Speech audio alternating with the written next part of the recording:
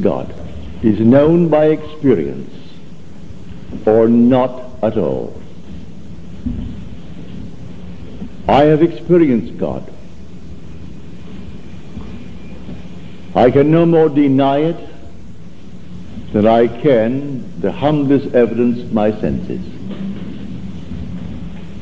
And so I feel qualified to tell you how you are going to experience God.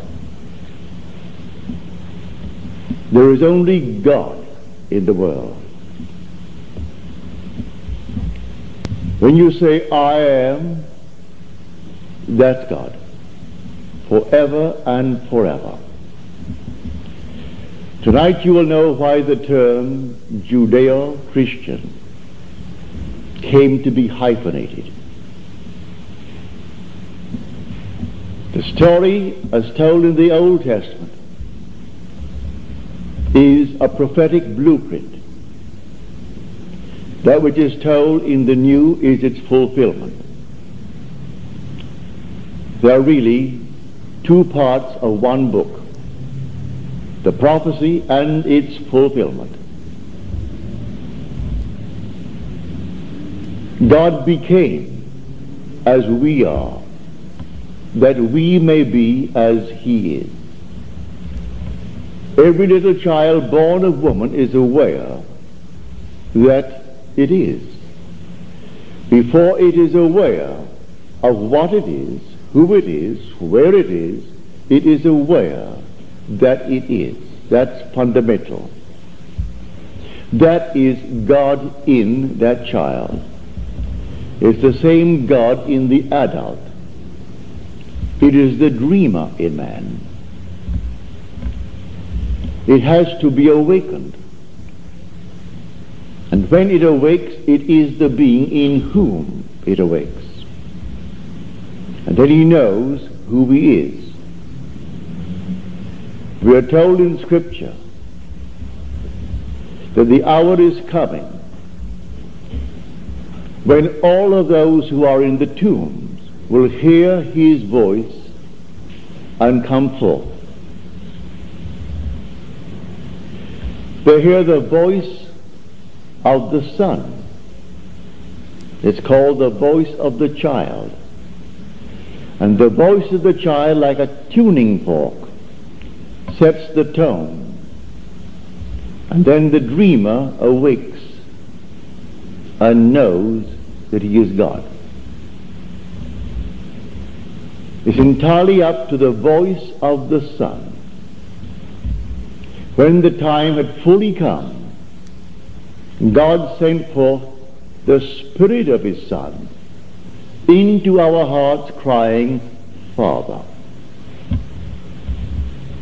He is crying, Father, but we do not hear it, not until the fullness of time has come. So we are told in the 44th Psalm, rouse thyself. Why sleepest thou, O Lord? Awake. It is God who sleeps in man. It is God in man who does everything that man does, good, bad, or indifferent. He actually became as I am, for that's his name, that I may be as he is, and he is Father. The day is coming, everyone will know the experience that I have had. For there is no other experience in eternity that can convince you that you are God the Father other than this experience. His Son must call you, and you must respond. And when you actually hear it, and then look and see what is calling, and it is your son David, then everything returns, memory returns, and you know exactly who you are, that you are God the Father, and your son is David. This secret is told us in Scripture in the words Jesus Christ, and you take it as one being. One being only if you know that I and my Father are one. But if you do not know that, here you find two beings. Jesus is I am. That's the Lord. No one can say that Jesus is Lord except by the Holy Spirit. The Holy Spirit is called the remembrancer. I will go and I will send the Holy Spirit, who will bring to your understanding all that you have heard from me. So he brings back the memory that you lost. So no one can say that Jesus is Lord except by the Holy Spirit. So when the Spirit comes and memory returns, but you'll never know that you really are until you hear the voice of your own Son. For you are suffering from complete and total amnesia. You do not know that you are God the Father. And you will never know it until you hear the Son's voice. He is calling and calling. But only when the moment is right will you hear it. And just as we have told you, like the tuning fork, it sets the tone. And it wakes you. And you hear it. And when you awake, standing before you is your Son. And memory returns, the remembrancer, the Holy Spirit. And then you know exactly who you are. And you are God the Father. It's going to happen to every child born of woman. And therefore every child born of woman is one with the speaker who has had that experience. Because it's the identical Son who is calling him Father. And there is only one God, one Father of all, and only one Son. So when he calls you Father, and you know it because memory returns, and he has called me Father, and I know it, then you and I are one. So there's only one body, one Spirit, one hope, one Lord, one faith, one baptism, one God and Father of all, who is above all, through all, and in all. That's the mystery of Scripture. Has nothing to do with secular history. It is all salvation history. Not a thing to do with history as the world teaches it. You and I are experiencing history, secular history. And my history is known to anyone who wants to investigate it. I wouldn't say it's anything to write about. Born in a simple little environment, without any educational, social, financial backgrounds whatsoever. I'm making a struggle, like all people make a struggle in the world, to pay rent and to buy food, and then to put the garments on the body. That's the struggle for everyone. They seem to have no time for the Spirit. But the day is coming, all will have this experience regardless of the struggle. And no one will be greater than the other, because everyone is the same God the Father. The Father of the one and only Son, who is David. So you'll know why we hyphenate the name Judeo-Christian. Here is the foundation, and Christianity is its fulfillment. That is the fruit on the tree. That's the flower. Without that tree, it couldn't bear the fruit. So the whole thing is contained in that Old Testament, but is adumbrated. It's a foreshadowing in a not altogether conclusive or immediately evident way. When it happens, it's not what the world thought should happen. They're expecting some being to come from without and save them, and he doesn't come that way. He comes to us as one unknown, yet one who in the most ineffable mystery lets the individual to whom he comes experience who he is. And you will never experience who he is until he awakes by the voice of his Son who is calling him. Rouse thyself, Why sleepest thou, O Lord? Awake, do not cast us off forever. As you read it in the 44th Psalm, the 23rd verse. So as we're told in the 5th chapter of John, and the hour is coming when all those who are in the tomb will hear his voice, the Son's voice, and come forth. And the tomb is your own wonderful skull. You're not buried in any cemetery in this world. Let them build all the great mausoleums that they want. That's man. It's big business. Let them do it. Let them build it. But you are buried in your skull. That's where God is buried. And out of that Golgotha he will rise. And he will rise while you walk the earth. You will sleep this night. Without knowing, you will be awakened by the call of that voice. The voice is a vibration. It is a sound. And so David will sound the call. It will be in tune with you if the hour is right. And then you will awake to find yourself completely in tune within your own skull. And without any assistance from without, you will push the base of your skull and come out, just like a child being born from the womb of woman. Only this is now being born from above, not from below. And when you come out, all the symbolism of Scripture will surround you. The witnesses will be there. There are 3. And the infant, wrapped in swaddling clothes, which is only the sign of your exit from that heavenly womb. You are born from above. And then, from then you go to another scene, over a period of 3.5 years. And your journey is then completed. You remain in this world long enough to tell of your experience, to tell of your own experience of God. And until God is experienced, you do not know him.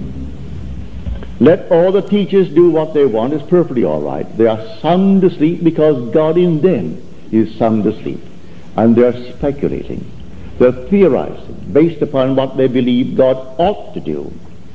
He should punish this one and punish that one. And they do not know everyone punished is God being punished for his dream. He is dreaming the dream of life. And many dreams are like nightmares. Whether they be waking dreams or the dream of sleep, they are nightmares. But nevertheless, it's still God dreaming. Who is dreaming when he wakes in the morning? He will say, well, I had a dream. You had a dream? A horrible dream. I was, and then he begins to describe it. Well, what is he saying? He is calling upon the name of God. It was God who had the dream. When he wakes, I am going to do so and so. Who is that saying, I am going to do so and so? That's God. There's nothing but God in the world. There's no room for anyone in the world but God and his only begotten Son. And his son is David. That's his son. Jesus is the Lord God Jehovah. And David in the Spirit called him my Lord. That's the Son calling him my Lord. Here is Jesus of Scripture, the awakened God. He's not asleep. Here is the one who first awoke in the world. But then he calls us brothers. He said, go unto my brothers and tell them, I am ascending unto my Father. But he said, I and my Father are one. Unto my God. But he also said, my Father is your Father. My God is your God. And I and my Father is one. And my Father is he whom you call God. So here the mystery begins to unfold. Until you actually experience it, you do not know how wonderful Scripture is. Man must experience Scripture before he can begin to understand how altogether wonderful it is. It's eternally true. From beginning to end, the whole thing is true. And it is not secular history. It's divine history. So I share with you what I know from experience. I am not theorizing. I am not speculating. It happened to me, a simple man, as you are simple. And I did not for one moment suspect this was the mystery until it actually unfolded within me and I experienced it. And when someone who supposedly lived 3,000 years ago calls me father, and I know exactly that I am his father, there was no uncertainty as to this relationship. I'm looking into the face of the most heavenly youth, and he was the one who called me from my profound sleep. And when I woke, it was God who woke, for he is calling upon the Lord to awake. Rouse thyself, why sleepest thou, O Lord? Awake. And then you wake as though you had never before been awake. It's a peculiar, strange waking that takes place within you. And now you see this heavenly, eternal being who is the Son of God. But because he is going to awake you, and you will know he is your Son, you will know that you are God. So in the end, everyone will awake and everyone will be God. So it takes all of us to make the Lord. It's a compound unity. The word Elohim. It is a plural word. In the beginning, God. That word is Elohim. And God said, let us make man in our image. That word is Elohim. A compound unity. One made up of others. It takes all of us to make the one God. Hear, O Israel, the Lord, our God, the Lord is one, not two. So here, the only one who could ever arouse you and actually bring you from your profound sleep is your Son, whose name is David. So I will tell of the decree of the Lord, said David. He said unto me, thou art my Son. Today I have begotten thee. And so we have confused it with Jesus, and Jesus is the Lord. He is the Lord speaking. He is the Lord who inspired the prophets to write what they did. And finding no one to fulfill it, he himself came into the world and became man. He became you. His name is I Am. That's the Lord God Jehovah that we call Jesus in Scripture. That's I Am. Do you not realize, said Paul, that Jesus Christ is in you? Don't you know that he is in you? Or are you looking for him to come from without when he is within you? Well, he is within. You can't say I am and point elsewhere. Whether you've been in a frightful dream, you're aware. To be aware is saying I am. And you can't point on the outside of self when you say I am. And that is my name forever and forever. And that is the Lord Jesus in every being in the world. But his Son plays such an important part. That Son called David. You say he is the son of Jesse. And Jesse means I am.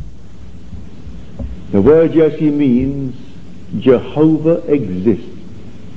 It is any form of the verb to be. In other words, I am. That is the father of David. And when I tell you, I am telling you from experience, I am not the scholar who simply went through Scripture and counted to bring forward this theory. It's not theory with me. I am not qualified to go through the Scriptures, knowing Greek and knowing Latin and knowing Aramaic to do that. It happened to me. It was all by revelation. So let the scholars go on and try to find it. Let them go on until it's revealed to them. They do not know it. Revealed truth cannot be actually legally, or I would say logically proven. It's all revealed. If it isn't revealed, well then speculate. And I am not speculating. I am telling you exactly who God is. And until you experience God, you do not know him. But I'm telling you from my own experience, you will experience God. And then you will know him. And you'll know why we hyphenate the word Judeo-Christian. It's one tree. The tree is Judaism. The fruit is Christianity. The flower is Christianity. Christianity is simply the fulfillment of Judaism. So here he tells you, I will not leave you desolate. I will come again. And then he becomes invisible. The story is told us in the pre-existence, before that the world was. And here he becomes invisible because he takes up his residence in us. And the darkest hour in the world, symbolized in Scripture as the 3 hours of darkness that descended. No. The darkest hour is when God became invisible. As he became invisible, he took up his residence in us. And man is looking for him to come from without. And he cannot come from without. He will rise from within, only at the call of his Son's voice. So in the fullness of time, he sent forth the Spirit of his Son into our hearts, crying what? Father. And if you hear it, well, then you respond. Responding is waking. And you begin to awake within yourself, to find yourself entombed within your own skull, completely sealed. But you have an innate wisdom. You know exactly what to do. For he prepared the way before he set forth. And you know exactly what to do. And you push the base of your skull. It gives. And then you come out. And the symbolism surrounds you. And you're exactly who you are. But not quite until the Son appears. At first only the infant wrapped in swaddling clothes. And you're told in Scripture that is only a sign. Like the sign on the top of the White House. I asked the guard, is the president in residence? And he looks, and if his insignia is flying, he will say yes, he is in residence. If it's not flying, the president is not in residence. If the little child is found wrapped in swaddling clothes, then I ask, is God born? Yes, here is his sign. And this shall be a sign unto you. You shall find a child wrapped in swaddling clothes and lying on the floor. When that sign is found, the question asked, is God born? Yes.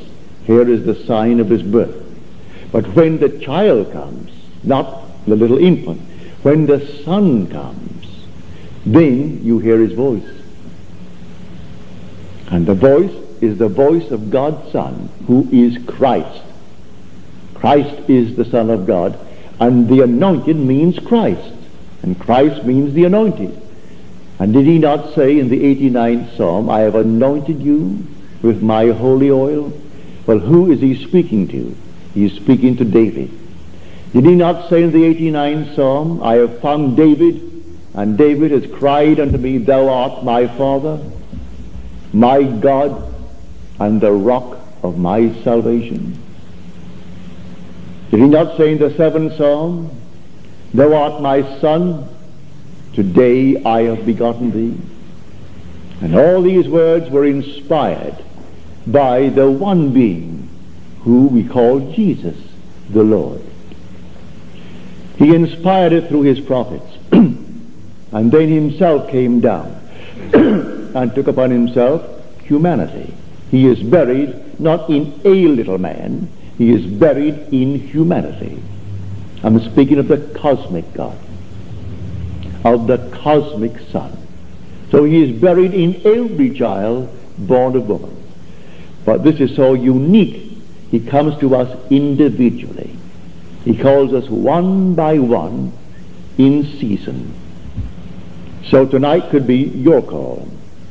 Maybe tomorrow night. I hope it is not in the distant future. but he will call all. And when you take off this garment, having been called and having seen the Son, you have taken it off for the last time. Until it actually happens to you, death is not death. Death is nothing more than simply leaving a room, entering another room, simply like the room you left. The same terrestrial world, with all the struggles that you left behind you, you find them there. You're restored to life, not as a baby, no reincarnation. You're restored, a young man, a young woman, not a thing missing. No need of anything to be added, because not a thing is missing, only you're young, about 20 years of age, to continue your journey in this world, to be confronted with all the problems that are here. Yes, and you marry there too. You marry, and you grow old, and you die there too. And if it hasn't yet happened, you are restored again to continue the journey until it happens. But it's going to happen to every being in the world. Not one can fail, because God would fail, and that's impossible. So everyone will awaken from the dream of life. And it doesn't end at that moment in time when our senses cease to register that being, and we speak of him as dead. He is not dead. He's in a world just like this, restored to life, in a world that is terrestrial, in a young, wholesome, healthy body, with all the problems that faces him. Because in the resurrection of which I speak, there is no marriage, no male, no female, a completely transformed being who is God. But until then, there is still sex. Very much so in that world. But I'm telling you what I know. I see them, my father, my mother, my brother, so many friends who are gone, and they aren't gone at all. In a world just like this, with all their struggles. Therefore I ask you to live so that your mind can store a past worthy of recall, for you're taking that with you. Spend all of your time entertaining noble thoughts, for you're taking that with you into the world where you're headed, unless this thing happens before you make your departure from this world. If it does not happen before that, you're taking with you what you've actually entertained in this world. So live so that your mind can store a past worthy of recall, because you're going to actually take it right into your world to resolve it. And that is part of your struggle. But the day is coming, everyone is going to have the experience that I have just told you. No one can avoid it. If others have other ideas, let them have it. I wouldn't raise a finger to change it. They have all these isms in the world, let them have it. All kinds of concepts of what God ought to have done. What God ought to have done, he has already done. The drama is over. The resurrection is taking place. It didn't take place once and forever, 2,000 years ago. It is taking place at every moment of time. But not everyone is articulate. Not everyone is sent to tell it after it takes place.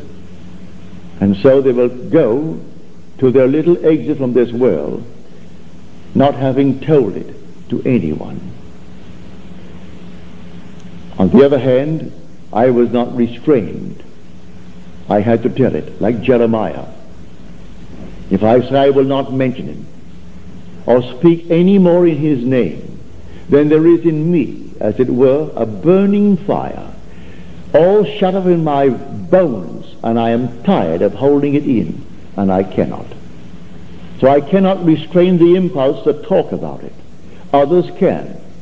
They are embarrassed even to bring it up, but I am not. It's part of my way of being, of thinking. So I tell you, the voice spoken of is a real voice, but like all voices, you are now interpreting the vibration that is coming from my mouth. It's all vibration, and then you actually translate it within yourself, because it's simply impinging upon you. Well, this is the same voice. It's just like the tuning fork. And then it sets a tone. And the tone arouses you if you are in tune with that tone. And then you're actually hearing him call you. And he is calling you Father. And you awake to find standing before you this heavenly youth. And then at that very moment you're exactly who he is. And he is David, the sweet psalmist, David. And he is your son, and you know he's your son. Memory has returned. So God became as we are, that we may be as he is. Don't for one moment forget that. That's the great sacrifice. It was God who died. Unless I die, thou canst not live. But if I die, I shall arise again, and thou with me. So it is God who is crucified on these garments. And the God in you, his name is I am.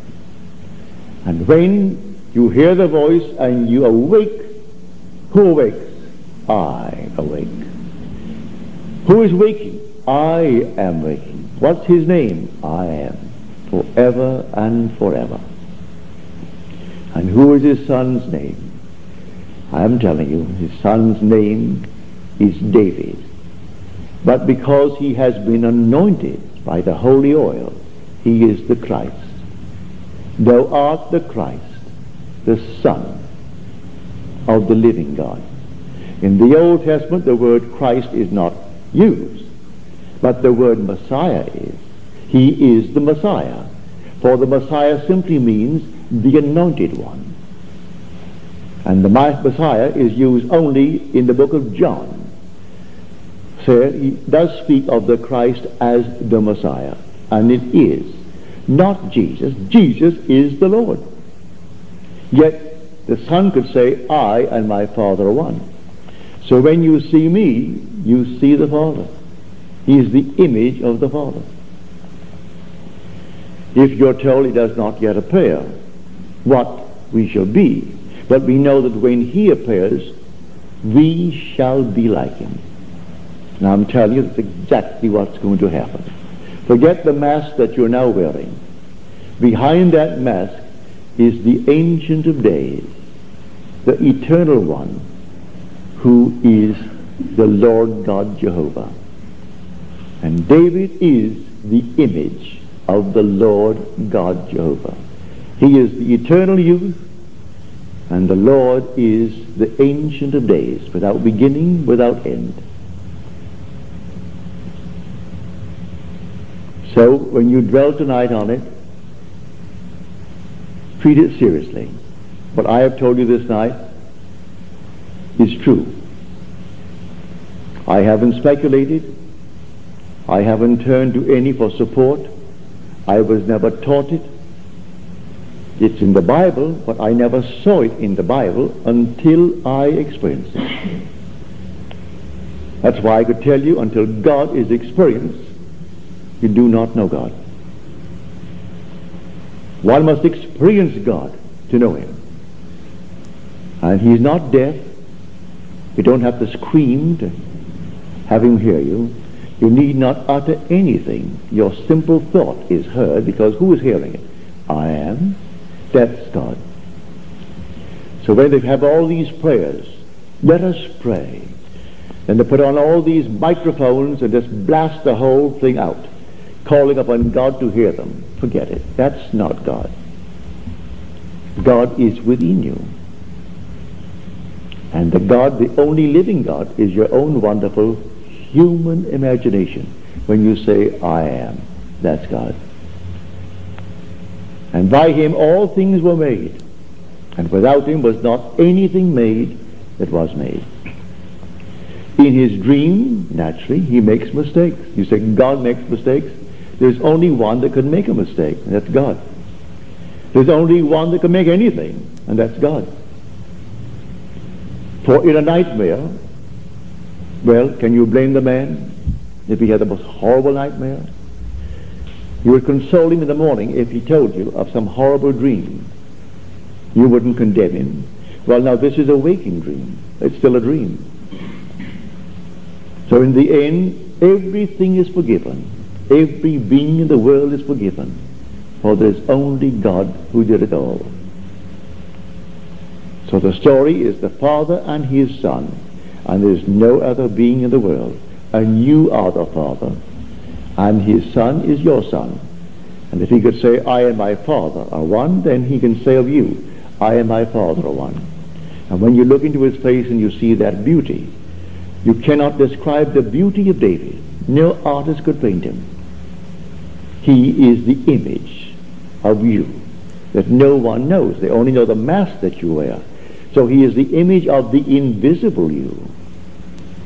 And he bears the express image of your person. But your person is not the thing that you wear as a mask. You are the immortal being. You are the eternal being.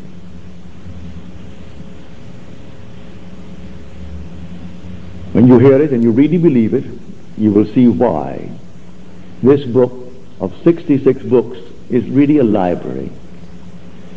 When you have a Bible, both old and new, under one cover, you have a library. Very few homes have 66 books in them. If they have a library, they have 66 books. And they have the greatest library in the world in having the Bible. And one is the old, the other is the new. One foreshadows, and the other tells you how it's fulfilled. But even though it's fulfilled, it still remains a mystery to those who have not experienced it. So I tell you, he comes to us as one unknown, yet one who in the most wonderful manner lets you experience who he is. And when you experience who he is, it's yourself. That is God. What a sacrifice. He literally became as I am, that I may be as he is. And that is true of every child born of woman. Now, if you enjoy other things, enjoy them. But you will not in eternity undo what I have told you. Not in eternity will you disprove it. May I tell you? All the wisdom of the world cannot disprove what I have told you tonight. You may rise in opposition, and I wouldn't bat an eye to argue with you, for I know what I have experienced. So let them argue. I will not argue with you. So he said he was silent, so you will not speak to me. Why argue? The point. So you are a king. The world said so. It's the Father's good pleasure to give me the kingdom. Well, if he's going to give me the kingdom, he's going to give me himself, for he is the kingdom. Read it in the 12th chapter of Luke, the 32nd verse. It is your Father's good pleasure to give you. You don't earn it. It's unmerited. It's grace. To give you the kingdom. And when he succeeds in giving me the kingdom, he succeeded in giving me himself, for he is the kingdom. The kingdom is not a realm, as the world teaches. It is God. The character that is God, that is perfect. So wherever you are, clothed in that perfect character, everything is perfect. Everything is alive. Nothing is dead and nothing is imperfect. Wherever you are, after you receive the gift. You could walk through the petrified forest, and they would all suddenly burst into blossom. Walk through the desert, and the desert would bloom. Come into any place where they are imperfect forms, and eyes that are missing out of their sockets would come out of them nowhere and fill the empty sockets, and they would be perfect. Arms missing? No, not in your presence, when you receive the kingdom. In the presence of you, the perfect man, nothing can remain imperfect. And you don't do it out of compassion. You don't even do anything. Your very presence does it. So you, no matter where you are, go down into hell, and hell is transformed into heaven. Wherever you are is perfect, because you are now the king. You receive the kingdom. I'm telling you from my own experience. You walk into a world, and the world is instantly transformed to be in harmony with the perfection that is springing within you. So I tell you, it is your Father's good pleasure to give you the kingdom. That is a wonderful way of telling you it is your Father's good pleasure to give you himself. That's how the evangelist told it in the book of Luke. It is your Father's good pleasure to give you himself. And your Father is God. And God is Jesus. Jesus is the Lord. There is no other God. But he's a Father. And because he's a Father, he has a Son. And I am telling you, in spite of the whole vast world, that Son is David, our sweet psalmist of biblical fame. And he'll stand before you, and he too will call you my Lord, my Father, the rock of my salvation. Now let us go into the silence.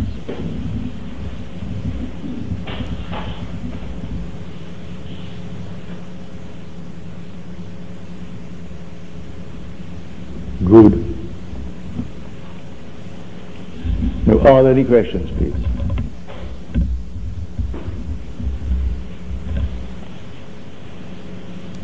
Any questions? Yes.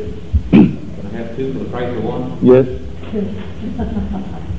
In any of Blake's writing, can you tell whether or not he had received the promise?